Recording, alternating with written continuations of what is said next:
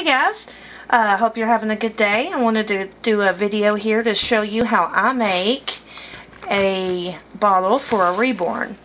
I'm going to show you how to make an infant bottle. Infant bottles are different than bottles for older babies. If you're going to make a bottle, if you're wanting to make a bottle for an older baby, do everything I show you except for using the yellow food coloring. Infant formula has a little bit of a yellow tinge to it, so that's why we're going to be using the food coloring. So the supplies you're going to need is, of course, a bottle. I'm using a Soothie, an infant Soothie bottle. You can use any bottle you want. Scissors, a Q-tip, yellow food coloring, a spoon to mix, water, white fabric softener, any kind that you can find that's white, but it has to be white. And then I'm using Glad Press and Seal. You can use Saran Wrap. It's a little bit of a cheaper option if you'd like. So let's go ahead and get started. I'm going to start by adding in just a little bit of fabric softener.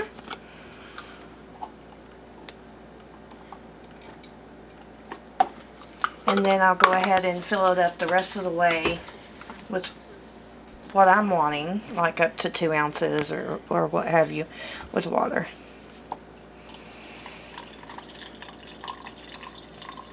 So we'll go ahead and do a 3-ounce bottle. Okay. I'll just swirl that around a bit.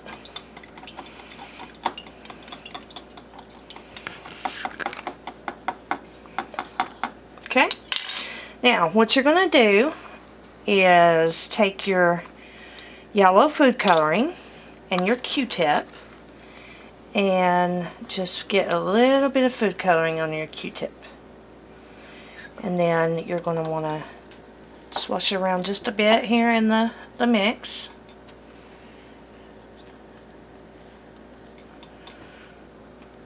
Let's see how that looks. And we'll probably need just a little bit more.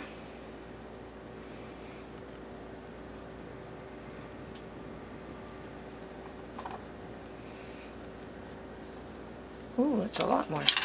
And guys, it's okay if you get too much or too little. You can always adjust. I'm just going to dip a little bit of that out. And I'll mix. Oops.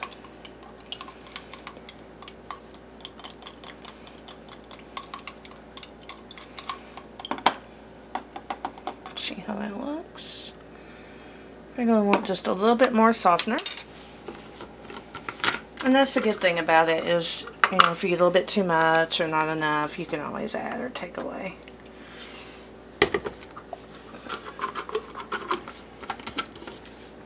And it smells great.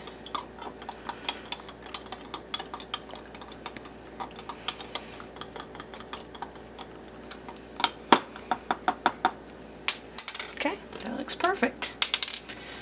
So now I'm ready to seal my bottle. And you can do this one of 2 ways. You can put a little dab of glue into the nipple and just have it open where you don't have to seal it.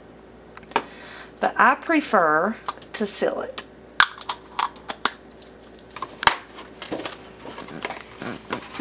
So we'll go ahead and get a little bit of our press and seal.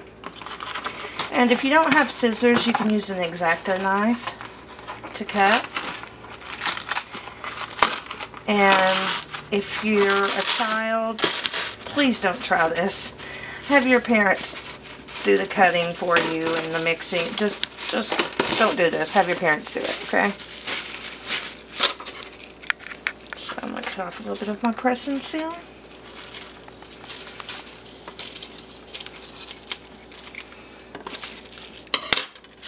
Now form fit it around the bottle. And then press.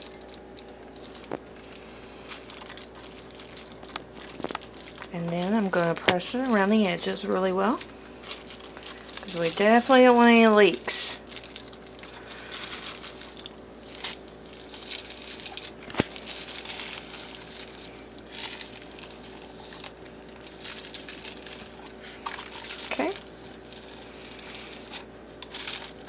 then if you're going to use an X-Acto, you can just take your X-Acto and go right under the rim right there. And that'll give you a very clean cut. You won't be able to see it. And also, if you want an even more realistic look, like if, you know, you want it to look like the milk's running down into the nipple when you're feeding the baby, you can also add just a little bit of white cotton, or polyfill at the top here, and that'll give you an appearance of milk. And also, if you choose the glue option, then of course you'll have it to where the milk runs down, so, and gives you that realistic look. And there's, you know, I'm sure people have other ways of doing it, but this is just how I do it.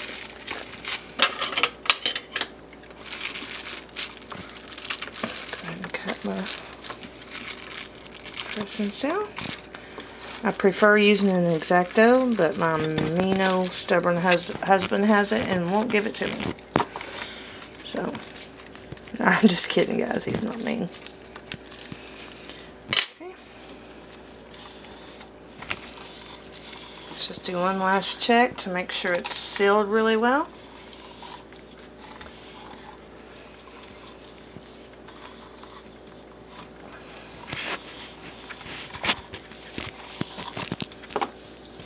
Okay, go ahead and put the top on the bottom.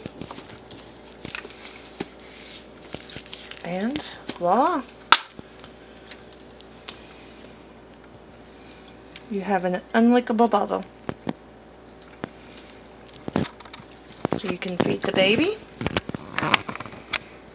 That's it. Alright guys, I hope you enjoyed this video. If you did, give me a thumbs up, like and subscribe. And I hope you guys have a great day. And as always, God bless. Bye-bye.